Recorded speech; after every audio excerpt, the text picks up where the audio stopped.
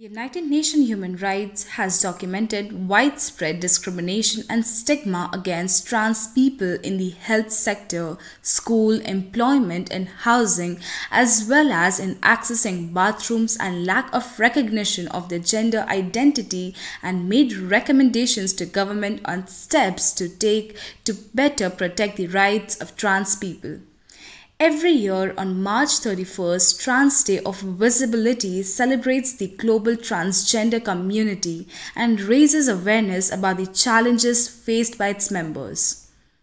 Medical news and perspectives are confronting high HIV rates amongst transgender women with empowerment and gender affirmation. Achieving goal of transgender equality requires activism at the local, state and national levels. While NCTE focuses on federal policies, we strongly support and encourage the vital work of grassroots activists.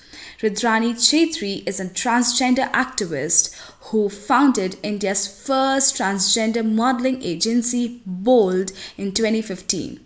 The LGBTQ community is one of the most repressed communities in many countries, including India. They often end up working at the lowest of the hierarchy or in the sex business. Even if certain transgender individuals are educated, they do not secure well-paying jobs because of this discrimination. Let us know your thoughts on this. Thank you so much for tuning in to day 343. I really hope to see you for tomorrow's video.